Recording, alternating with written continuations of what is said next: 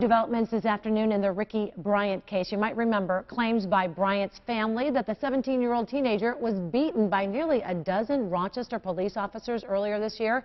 The United Christian Leadership Ministry says Bryant was riding his bike down Remington Street in Rochester last August and that he was not armed at the time, but they say about 10 or 12 officers stopped him and some officers immediately began assaulting him.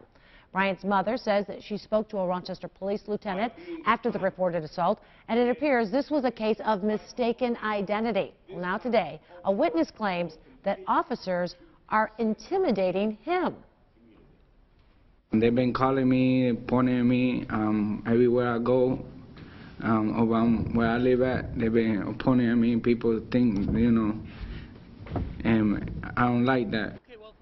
Now, in a statement late this morning, Rochester police say they cannot comment further on this issue because of Bryant's pending lawsuit against the city and the police department. The statement went on to say that police take misconduct seriously and conduct a thorough and complete investigation over any claims of wrongdoing.